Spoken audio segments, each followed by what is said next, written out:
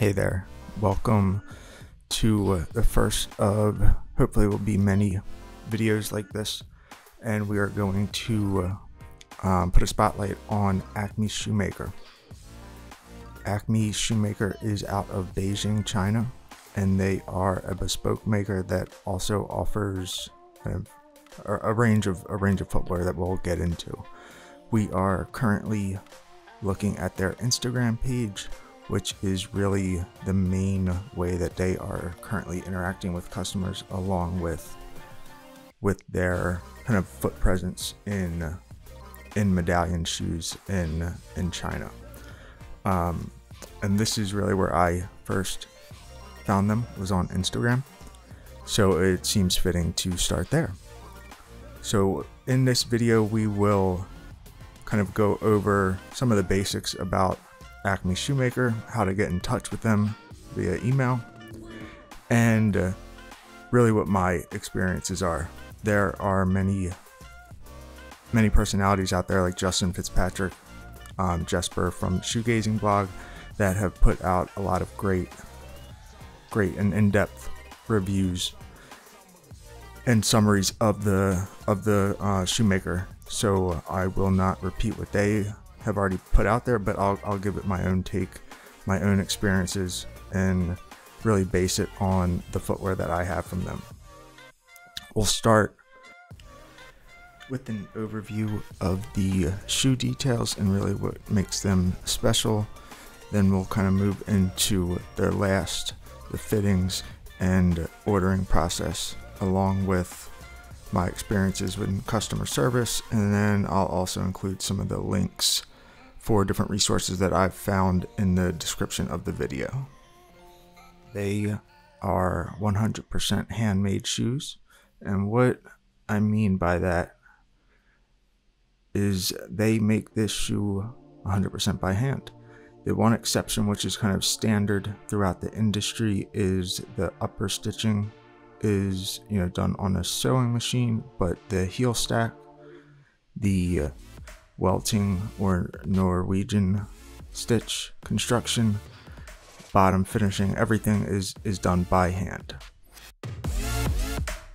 And basically what that equates to is, with ACME Shoemaker, you are basically getting the same shoe whether you order a bespoke pair or you order a pair of MTO or ready to wear. The main difference is it's on a stock last versus on your MTO, or excuse me, your MTM made to measure or your bespoke last. So value wise, it's an expensive shoe, but considering you're getting a full bespoke shoe, it's extremely competitive pricing. But to jump into the last, this is the T89 chiseled last, and this is what I picked for my hand sewn split toe derby. And as you can see, it is quite a classic and aggressive chisel, but it is still rather accommodating and fitting true to size. Is now their N83 soft square last. Not as aggressive, but just a classic, very strong looking and good fitting toe. Moving into one of the two boots that I have is the A20 classic round toe. On the boot it's called the A20H last, but it's very elegant, more generous round than most, but it's a beautifully balanced last from what I've seen and what I've experienced wearing them. And quite possibly my favorite is the almond toe last, which is the F75. Now this is the standard F75 on the single monk, and it's very consistent fitting with the other last, even though it looks to be a little more pointed. On the boot, the F75H is just as accommodating, if not even a little more. Now that may just be the pattern here, and that most likely is what what I'm feeling and the difference there, but ultimately it's consistent and what I'd say is extremely like true to size based off of experiences with other high-end fully handmade footwear. Overall, kind of like a top-down view, you can see the width, the proportions of the last balance to the size, as well as the lacing. Everything fits very comfortably. There's a nice rise to the top line here. Again, just another angle that kind of shows the proper like seated portion of where that top line hits, and then also kind of see how the where the crease line falls on the flex point, and that arch support that's built in there. And these are other angles of the same here. If we look at the N83 soft square, this fits very similar in all areas, except until you get to kind of right here.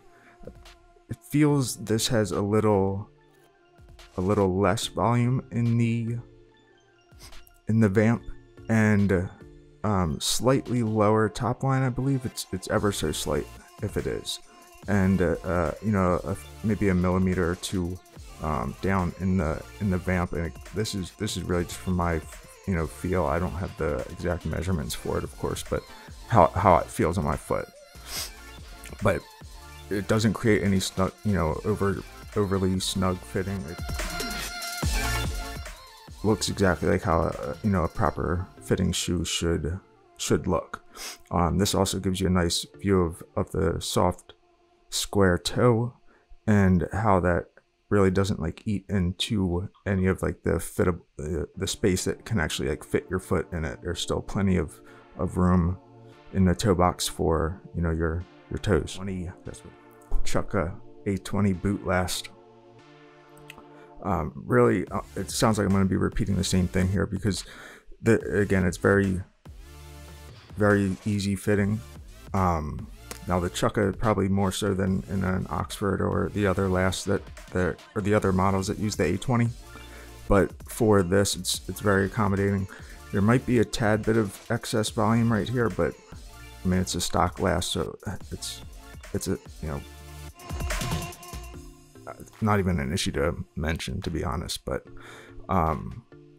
looking at the F75 almond toe, that profile there is great. But either way, again, kind of emulating the same thing here. You can see just how like this is perfectly like sloping against my foot, so it's a very snug. All of these are very snug fits, but that's how I like to wear the shoes, and that's how I believe they're supposed to fit. But so here you can just even see that even more here as we zoom in a bit. But basically, yeah, there's no excess room anywhere, but no spots that are like hot spots or overly tight. For the F75, it's an F75H, being it's on the Chelsea boot. But again, everything's very accommodating in the Chelsea boot. Now the hole cut pattern tends to lend itself to that type of fit, so there is a little excess volume here right across the flex point, but it wasn't there to start, and I think that's just a matter of the hole cut pattern tends to be more forgiving because there's less seams, so there's less pieces of leathers and joints to stretch. It's that one single piece, so it's going to stretch a little bit more in my experience. But still, looking at the width of this is perfect. At least it's perfect for my foot. And toe box, even though it's got that round pointed almond shape, it's still fit wise accommodating. Nothing to really account for if you have a standard width foot, going with the narrower toe shape here. Looking at brief description of the break-in or summary of my break-in experience, and I'll do break-ins for each specific shoe during that review, but the main thing is with the heel. It's something I've noticed with every pair that I've had, but basically it's just a very stiff sole or heel pad underneath, but that goes away with wear.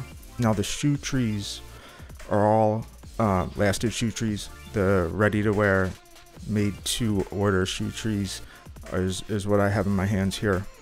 Obviously made to measure and bespoke will be fit to that order. To take a quick look at the ordering process, I've done all of my ordering through Instagram, and I've had friends do it via email. I would check the link in the description for Jesper's Shoegazing blog article, because that has a lot more detail in regard to ordering and ordering options. Customer service wise, this is something I've touched on before, but I haven't had any issues, and quite the contrary, I've had nothing but like great experiences, to be honest.